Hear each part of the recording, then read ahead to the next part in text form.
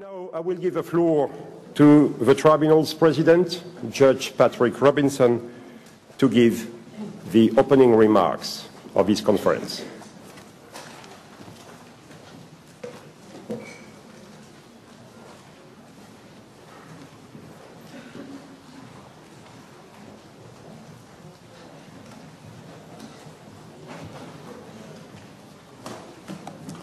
Excellencies, ladies and gentlemen, it is a great honor to open this conference in the presence of so many, and I repeat, so many distinguished guests, and I am indeed truly grateful for your attendance.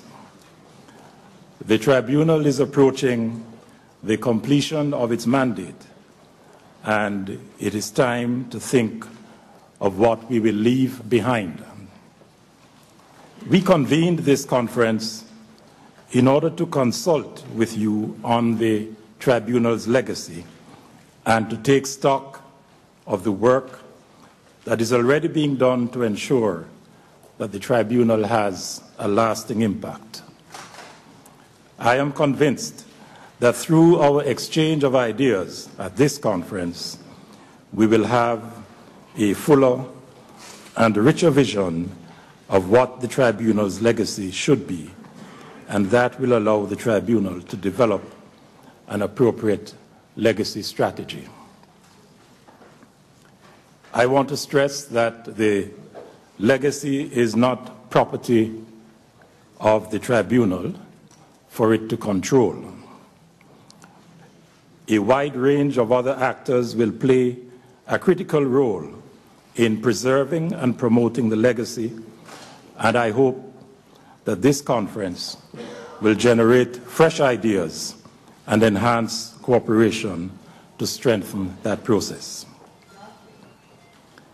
The Tribunal itself has until now focused institutionally more on the question of the Tribunal's legacy in the region of the former Yugoslavia than the global legacy. This has occurred largely in the context of the completion strategy, which mandated the Tribunal to transfer cases to the national judiciaries and assist them in capacity building. The legacy vision must be developed further. And a key notion I would like to introduce in that respect is national ownership.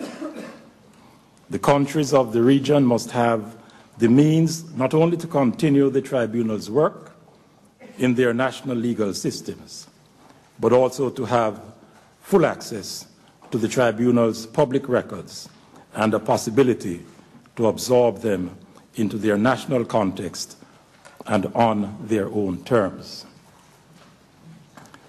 I also want to underline the importance of being honest about the Tribunal's experiences and results.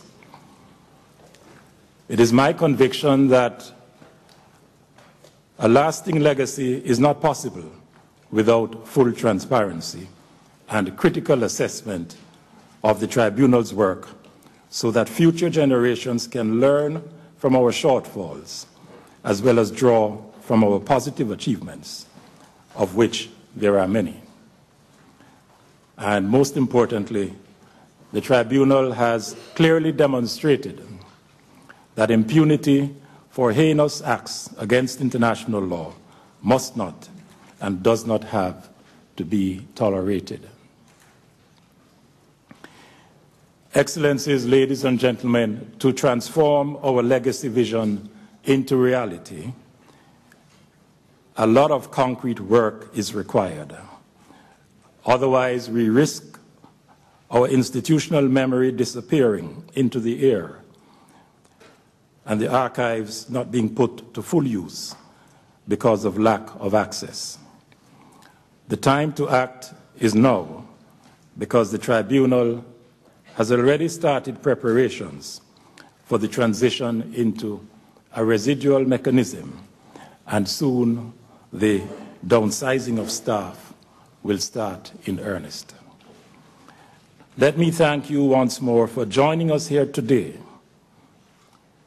Ensuring a consultative process is at the heart of this conference, and I'm certain that we have a very inspirational 2 days ahead of us.